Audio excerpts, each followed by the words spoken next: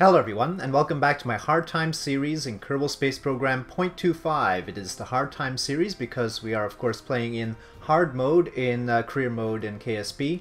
And here you see the current active contracts that I have, and this is going to be a contract focused episode. We're going to try and knock some of these contracts out, some new ones that I pick up along the way, in order to increase the reputation that the agency has and thereby get even better contracts. We have a mission already en route to Duna, and so that is one reason why I'm doing all the contract missions, is because I don't want to just time warp through that mission to Duna, and so I want to make use of the time appropriately, try and get some stuff done while that thing is underway. In the next episode I'll focus on interplanetary stuff and perhaps some space planes, as you'll soon see. We'll pick up some parts that are appropriate for that. But for now, you see the contracts we have. We have an ion engine and a Sepratron test in flight over Kerbal. And so those are the two things that I want to do with this testbed craft. And you see it's a very simple thing. It's got the Rockamax 2477s on the side. It's got the ion engine at the bottom and the Sepratrons. It is just meant to go straight up, straight back down. We'll recover it for close to full value, hopefully. And that is the goal. We've even got batteries just in case we don't want to lose electric power. You can see the radial parachutes. I thought about using a smaller tank, but I made calculations and it turned out that I needed this size. I did calculate my delta V on this just to make sure. So we do have the right amount to get to the altitudes that we need. And so here we go. First thing is to get to the altitude to test the Sepratron, and then the ion engine is a little bit higher than that. Of course, we've got the very specific window. We've got the altitude window and the speed window, so have to hit both of them, and that's the tricky part of doing these tests. I wouldn't want to do more than 2 at a time. I think with these part tests that occur in Kerbin's atmosphere, I think 2 at a time is pretty good. So here's the Sepratron test, and I was just focused right on the velocity, 360 meters per second I was looking for, so we got that done quickly, and immediately after that the ion engine test was done, and I don't need to be using the thrusters anymore after that. There's no reason to go any higher, so landing legs out, and then I try and figure out where we are going to end up. Of course, it's a little bit complicated because there is the we are technically continuing with the momentum of the rotation of the planet, but the planet itself is also rotating. The net result is actually that the air resistance makes us go slower than the rotation of the planet, and we end up a little bit further west than we were. So actually we end up, well, you see it right there. So if I wanted to land right at the launch pad, I have to figure out how much to compensate for that in order to do so. And drag will be part of the component of that. But anyway, here we go. Our little test bed, completely successful, fairly cheap, but we're gonna even recover all of that value. This series is not focused on reusability. I'm going to save that for my efficient design series. This hard time series, we're going to just do it by the seat of our pants, as it were. And so I'm not going to focus on designing reusable systems, except for, of course, aircraft when we get to those. So here we are. I was surprised that we even got any science out of that, but we did, and possibly because of the contracts, but also because of the I guess we didn't recover one from flight before, so we had skipped that part. Anyway, we got the funds that we were looking for, and so I hunt for new contracts. Planet flag on the moon, sort of obvious. We've done it before even, so might as well do it again. And then, but the parachute one is a little bit tricky because it doesn't give much. I mean, what am I gonna do with so little credits and such hefty failure? Well, I mean, not really hefty failure. It's just useless. So I try to get rid of it, but it pops up again anyway. And, well, it's a different one. It's a subtly different one. But anyway, I finally get one that I want. Testing Rockamax 2477's land at Kerbal sounds like a great deal, considering that's what we just did in the previous flight. Even though it's not worth much, it does have those science points associated with it, so that is good. That's a lot of science points, in fact, for testing a tiny little rocket on the surface. Okay, and otherwise, we get this jet engine one splashed down at Kerbal. Didn't seem very useful to me, so I got rid of it. But then we get a basic jet engine in flight over Kerbal, and that sounded a lot better. And of course, there's also the 20 science points that come with that, so I picked that one up. The Ertop Kerman Rescue is something that's going to be on my mind. But first, we've got 2 new parts to test, so I decided to go with that first. I do have some science to spend, so I browsed the tech tree, and really what I'm focused on is aircraft parts, since now we're testing the jet engine in flight, but I do end up missing something. So you see me unlocking some aircraft parts that might be useful for the basic jet engine test. Of course, we have to test that in flight over Kerbal, yeah. So we have to have something else boost us up to altitude before we test it, but that's not too hard. I look at the other parts, I'm thinking about my budget and wondering whether I really need them, and of course budget being both the funds and the science. I think I go for the latter here. Yeah, I mean, you can't really, I mean, I really want the latter so I don't have to EVA up to things. So I think of this sort of thing in order to test jet engine, but then I noticed that I am missing landing gear. And there's nothing you can do when you're missing landing gear except for unlock landing gear, and I didn't want to do that just yet. So I go with testing the jet engine with this little rocket, testbed number 2.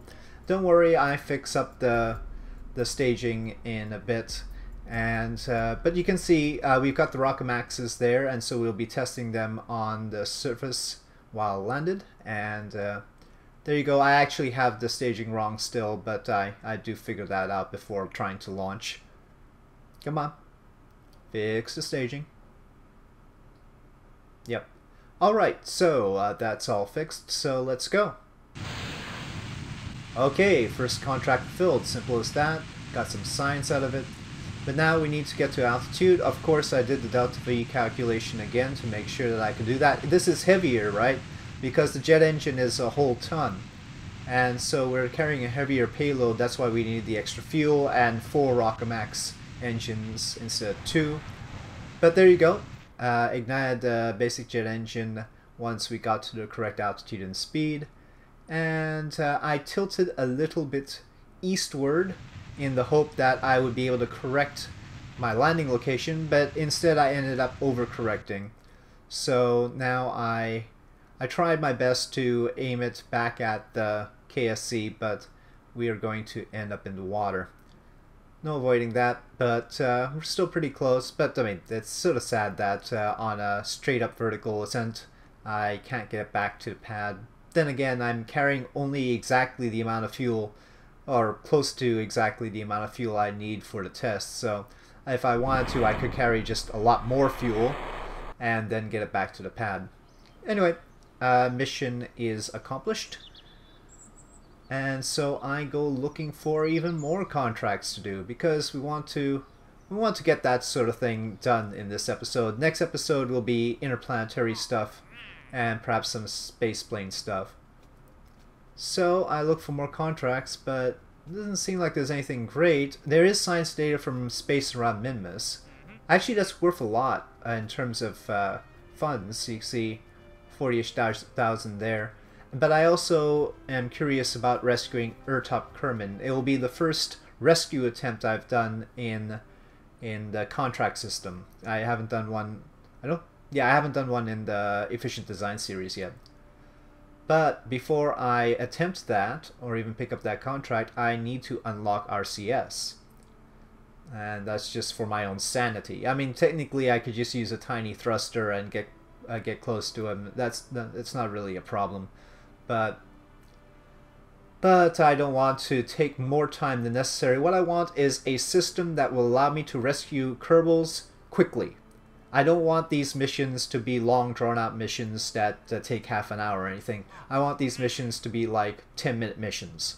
So I pick up the mission and then design a general-purpose rescuer. This thing is supposed to rescue Kerbals from anywhere in low Kerbal orbit, including at high inclinations. So it's very similar to another design I've done in this series, so not too much to talk about. Again, It is using the boosters in pairs, and we empty the pod because there is a remote controller that will bring it up. The pod will be used exclusively for Airtop Kerman, who is thankfully in an equatorial orbit, though we'll time warp a bit to get him in a better position so that we can rendezvous with him.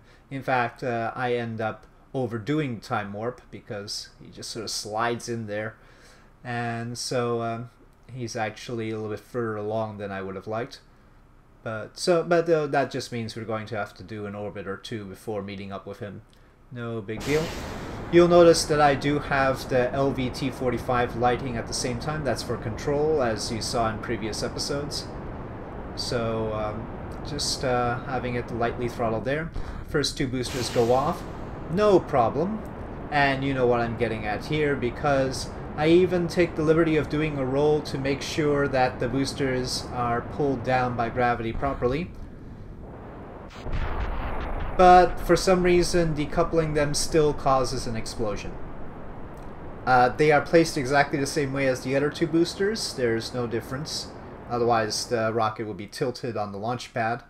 So I don't get it. I don't get why the second pair... probably because we're going at a faster speed, but I don't see why that should be an issue with these things.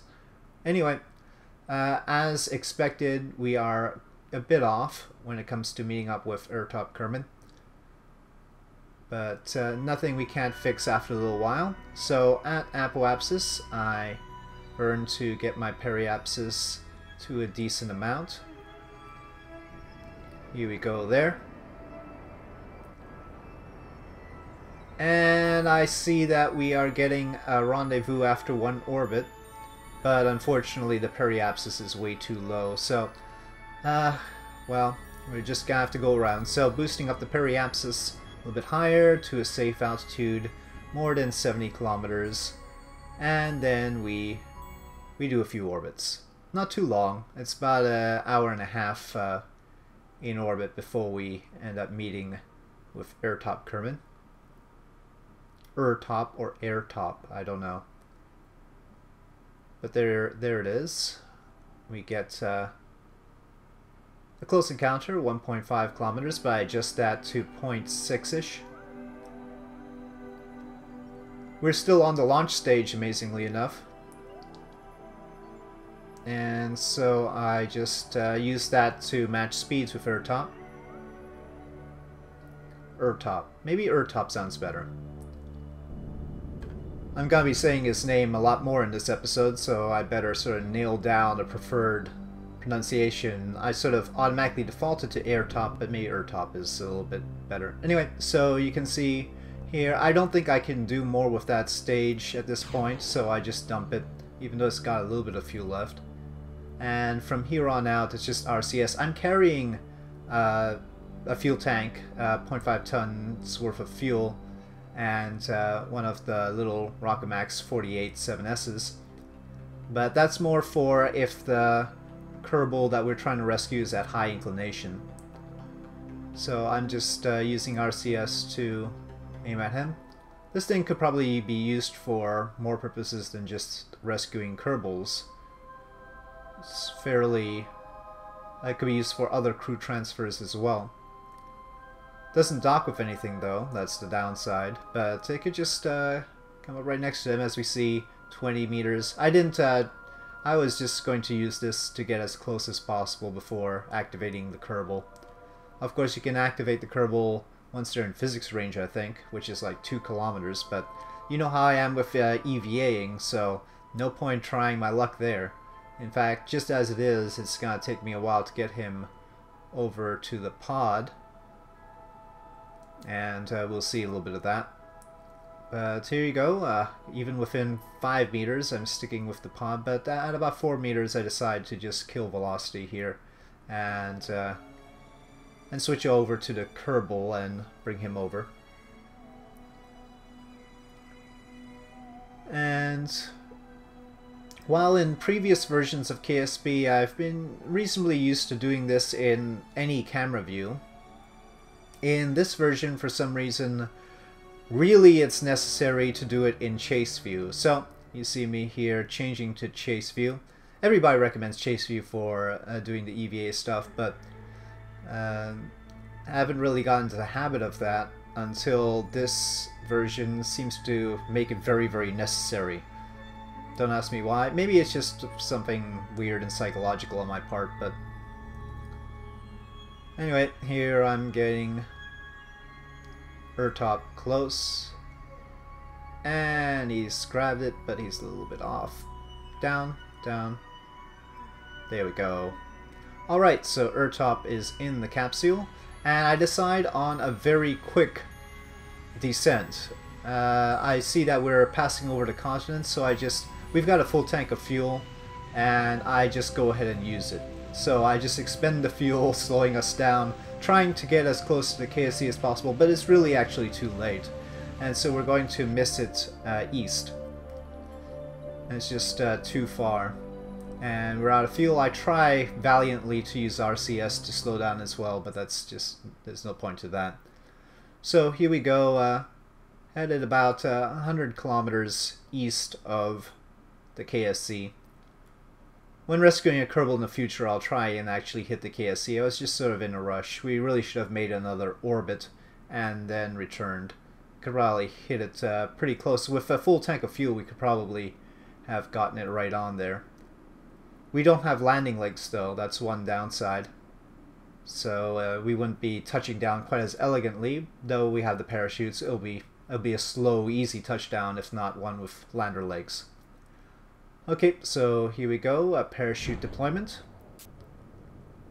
Very good. And checking out how slow we're going, it's very comfortable speeds as we come in for a splashdown.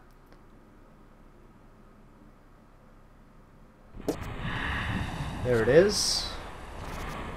No sign of any parts exploding. In this version we would definitely hear that. And so how far do we end up? About 150 kilometers looks like. Not great. But anyway, we did our first rescue a Kerbal mission, and I think this particular system is pretty robust. So I think we should continue rescuing Kerbals. Now, of course, I'm not curious to see that Ertop is part of our astronaut corps. So after I check everything being good, and I note that he should be available for missions, and there he is. So we have Ertop Kerman, and I decide to use him immediately, in fact. Actually, looking at the screen, I decided to just get Kerbals by rescuing them.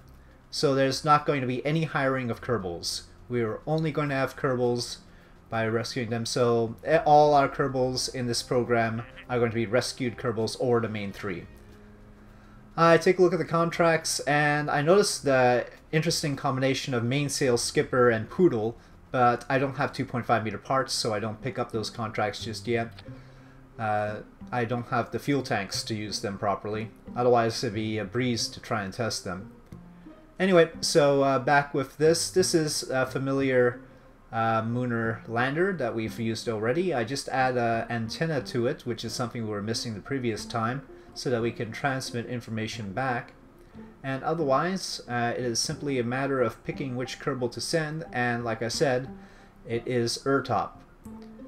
After all, we rescued him. Why not make him do a mission for us? And so out to the launch pad. Now, unfortunately, I decide to launch in the dark, but since it is a rocket that we've launched before, I didn't think too much about that. Our goal is to do some science around Kerbin, transmit or recover that, head on to the moon, and land on the moon, plant a flag, and then transfer to Minmus and get some science from Minmus. We don't have to land on Minmus, that's not necessary, and I wasn't planning on that. So here we go, booster separation imminent. Nowadays I'm always curious whether the boosters are going to create a huge explosion when they separate. So just watching out for that. Nope, all nice and cozy. Ertop looks reasonably copacetic, which is good because, you know, that he could have been suffering from some trauma and there could have been psychological concerns about him. But it looks like he's okay. Right here, I'm actually aiming to get my apoapsis aimed right where the transfer to the moon will sort of continue outward. You'll see what I mean. Basically, what you want is to touch the moon's orbit about 45 degrees away from where the moon is right now. And so I'm trying to get my apoapsis close to where that is. So once I zoom out, you'll see what I mean. So zooming out, you'll see about 45 degrees, maybe about 50 with respect to where the moon is right now. I do the orbital science around Kerbal. We've already transmitted this data, so we have to recover it. But that's really the only thing I could think of doing was the thermometer reading. Crew report has already been done, so couldn't be used. Otherwise, we don't have any science on board. Okay, so here's our transfer to the moon. And so first we have to make orbit, which is just at apoapsis, getting a minimal periapsis, you know, 70 kilometers. And then at periapsis, I got to boost for the moon. And that's what I'm doing here. So pretty much optimal. Actually, looking at it, I don't think this is quite at periapsis. It must be a little bit further on. But that launch stage was expended, and we separate, and this is actually the transfer stage. It's just that we've been doing stuff reasonably efficiently, so the transfer stage doesn't have to do as much work.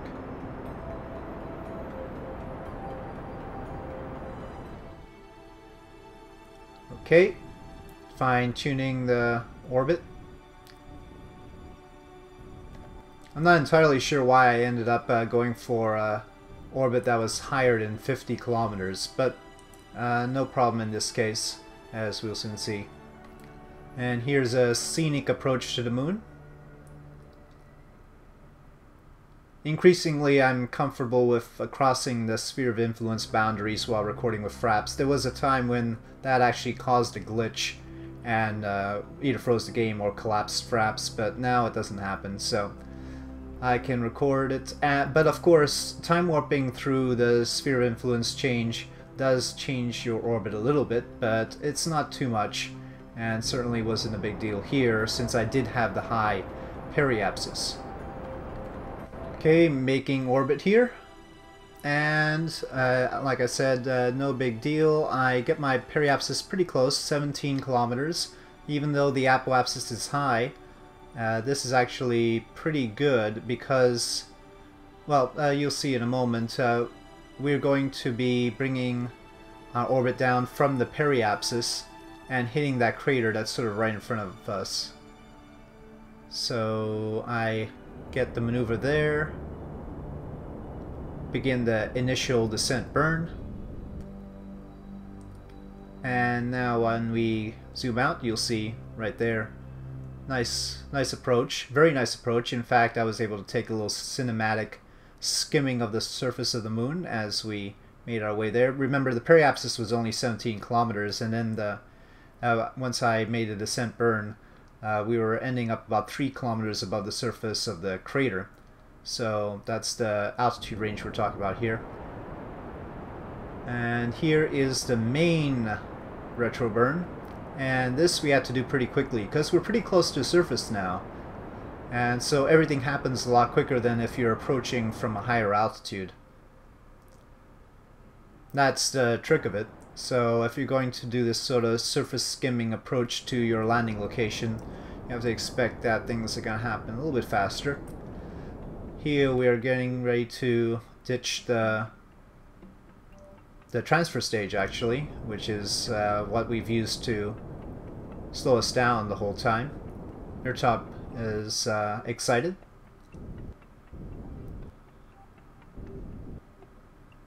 Once the velocity is killed, we can release that tank.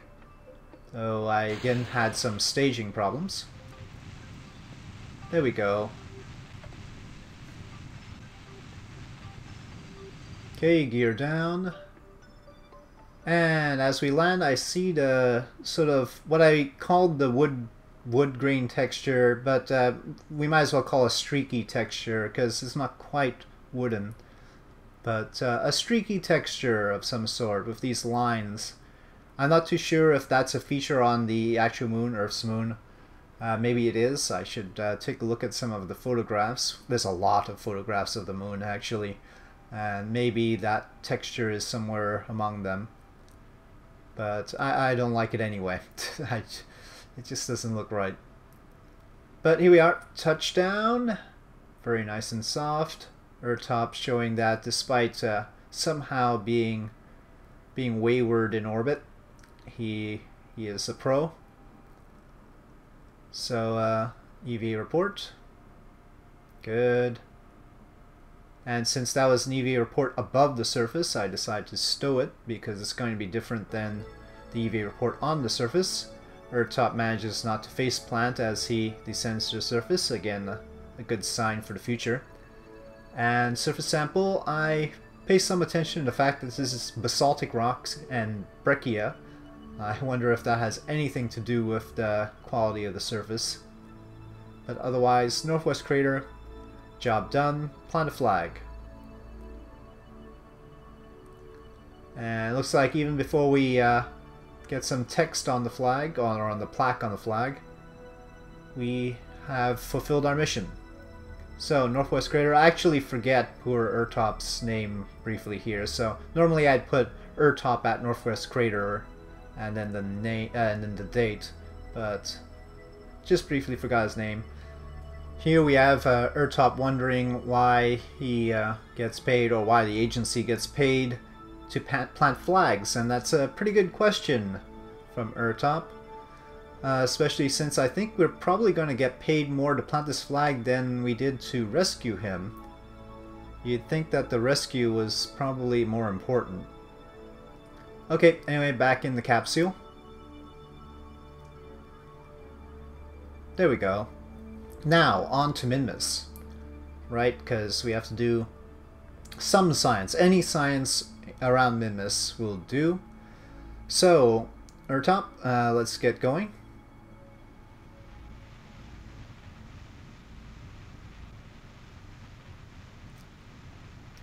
Okay, good ascent, gear up. Pretty easy to clear everything. And now the key here is that I decided not to make orbit. So short of orbit, I decided it would be possible to plot a transfer to Minmus. So you see only a partial thing there. Very well controlled. I mean, it's pretty close to orbit. It's not a... just a little bit more burning would have done it. But then I plot for Minmus, and you see how I do that here. I don't know, I rarely actually show how I plot things, but this particular path ended up being interesting for a number of reasons. So here, I note that we're getting close, but there's a sort of skipping going on across that gap, and that's mostly because of our inclination. And so a little bit of a different camera angle, perhaps, we'll get a better view of things. You can see the gap there. So I just want to line up those markers as close as possible, like so, and then at the ascending node correct that inclination.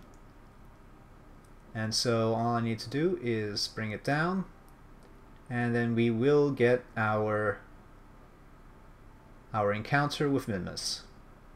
And that's a good one. So here is the burn to that orbit. And then following this, we also have the mid-course plane change. But this was a good deal altogether for the transfer to Minmus. And in fact, as time goes on, I think we'll get better and better transfers between the Moon and Minmus. So we might have to do some more missions like that, because the transfer will probably be even better later on. So this is the mid-course plane change you see here. And what happens here is sort of interesting.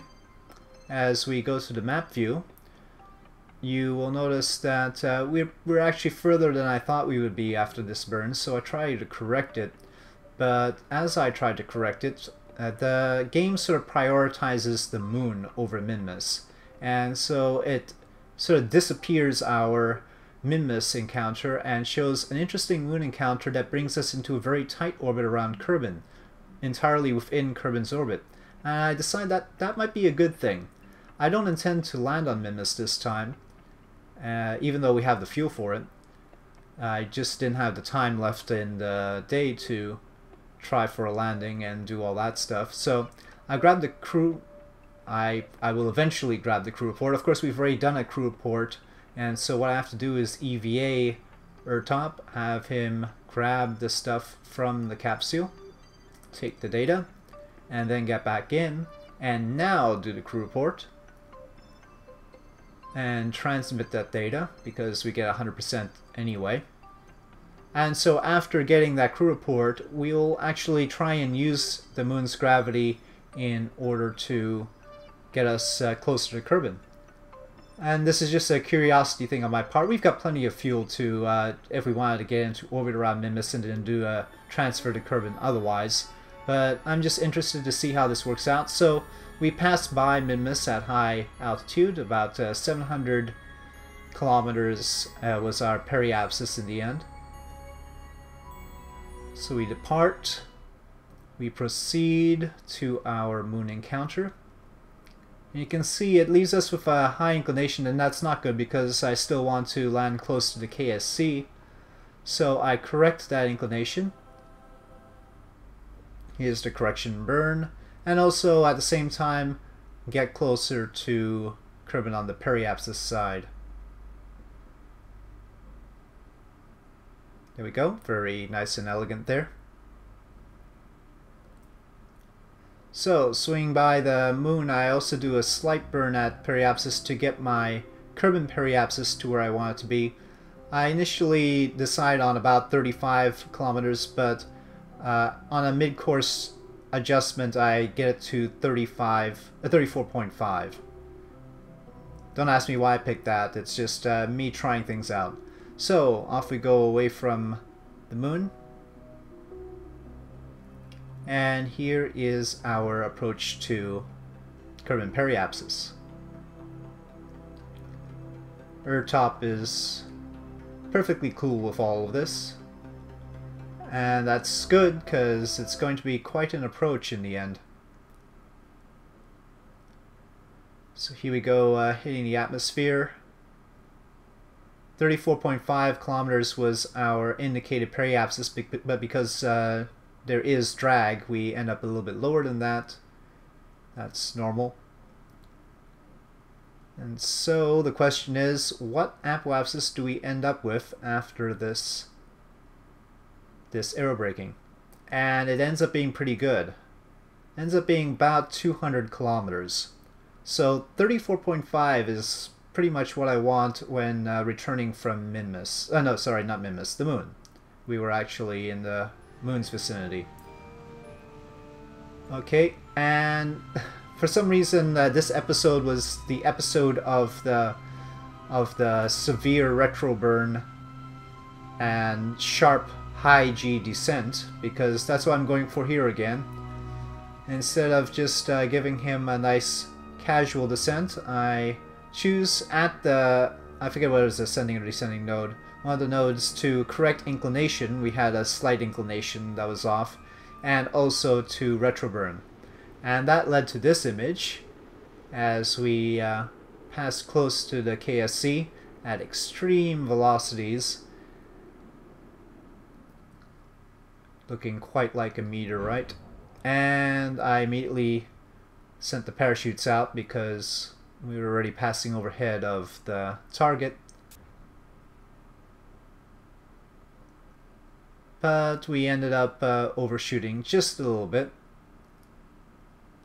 Had fuel, but I didn't want to mess up the parachutes, because once you start throttling the engine, you might end up going up a little bit. In fact, probably. And at that point, your parachutes would just pop off. So, yep. Anyway, got the science. Got the parts back pretty close to the KSC. Of course, got Ertop Kerbin back and fulfilled the contracts. And so I decided to celebrate by going over to the tech tree and purchasing some more technology. First of all, airplane parts. Like I said, thinking about aircraft in the next episode. Just the beginning of trying out these new parts.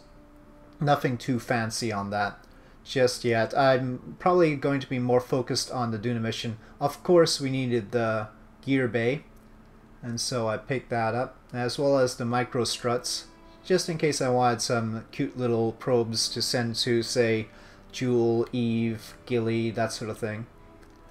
So, picking up all of the essential aircraft parts within budget. I wanted to keep about 400,000 funds, so that was sort of what I was going for. So I'm taking a look at the parts, trying to decide which ones I want to use first without breaking my budget. So, being careful about that. Still not really picking up the 2.5 meter tanks. I decide to forego that for now. Just looking at them, pining for them, if you will. But right now we've got other things to do, so I did end up getting the barometer, even though that's the least useful scientific instrument. I suppose there will be something to do with it down the road. But anyway, with this unlocking of technology, I think I'll call it an episode. So thank you for watching. I hope you enjoyed this video. If you did enjoy this video, please do press like. If you have any comments or suggestions, please leave them in the comment section below. And I'll see you next time.